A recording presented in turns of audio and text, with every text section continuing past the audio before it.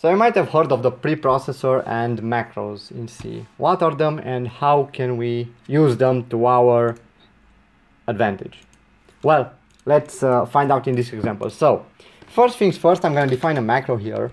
And to define one, you have to start with hashtag define space the name of it. So we're going to say size for this example, and space the value that you want to give that macro. I'm gonna say 5. Okay, and to use this, you can type size in here anywhere in the program. I'm gonna use it to define my array of size, and I'm gonna just iterate over using an I here. So for I equals 0, I less than size, I plus plus, and then R of I equals I times 2. Next up, I'm just gonna iterate over it again just to print out the values. This will not take long. %d space R of I. Okay, if I try to run this, you will notice that we're printing 5 elements because we have defined size to be 5. If I try to change this to 10 and I run this again, we get, well, 10 elements. You can count them, they're 10. So what is this macro? How does it work? And why can't you just do int size equals 10, for example, and just comment this out, right? It's gonna produce the same result. Okay, and I can even like say, okay, well, make it global. Same exact thing.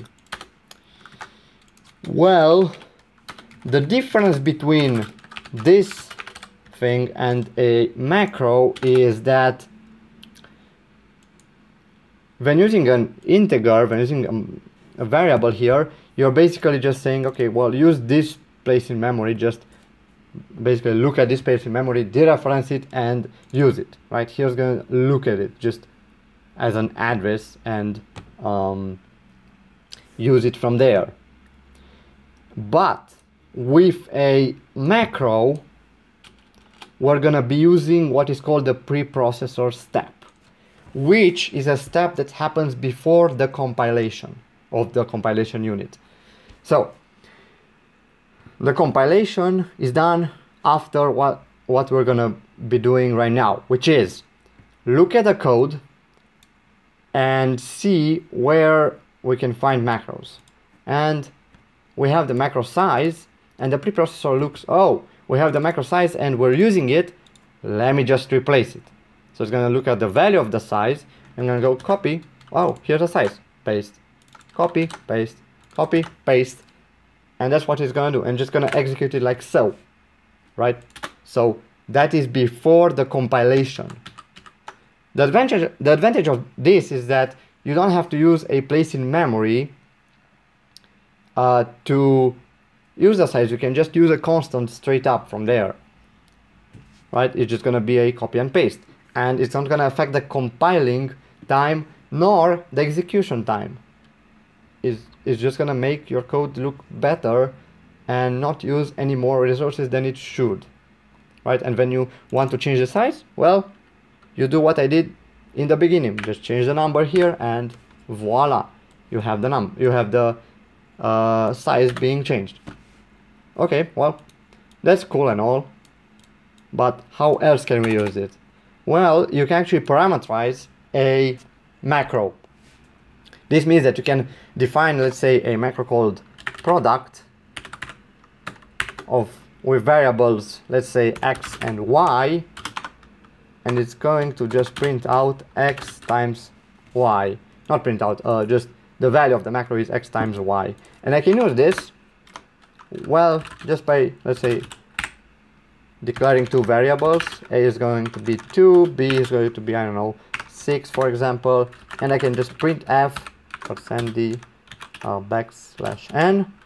I can say product of a and b, and if I try to run this, you will notice that I get the result of a times b, because the preprocessor also looked at the variables, also look at the the parameters. They are not the same as in a function. This is not the same as a function, it's just a copy paste, and it just kind of replaces also the x with the variable that we give it here, a, and just kind of replaces it here. So you're just going to say, instead of x times y, it's going to say a times b, and simply delete all that, and it's going to result into the same exact thing that it did before, right? But this doesn't look at the type of the variable. You might notice that I didn't have to add a type here. I didn't have to say int or char or whatever else, right? Well, that's because this guy is just a copy paste. It doesn't look at a type, it doesn't look at a variable. I can even give it a number straight up, like 9, and it's going to say, well, 9 times 6, which is 54. Due to this, you have to take into consideration one really important thing, and that is enclosement of parameters. What happens if I do product of a plus 1 and b? What's the result? Well, the result should be what? A plus 1 is 3, and then 3 times 6 is 18. Amazing. Okay, so let's see. If I run this, I get, well, I get 8. That's a bummer. Why is that? Well, let's take a look at how this thing gets replaced. Well, we can look at the parameters. What is x? Well, let's copy first the expression, and let's look at what is x. Well, x is a plus 1, so just gonna copy and paste the expression there. And what is y? Y is b.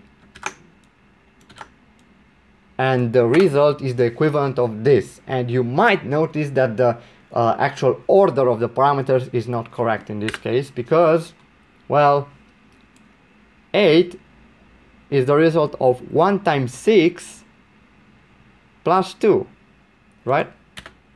So, to fix this issue, you have to enclose your parameters if they are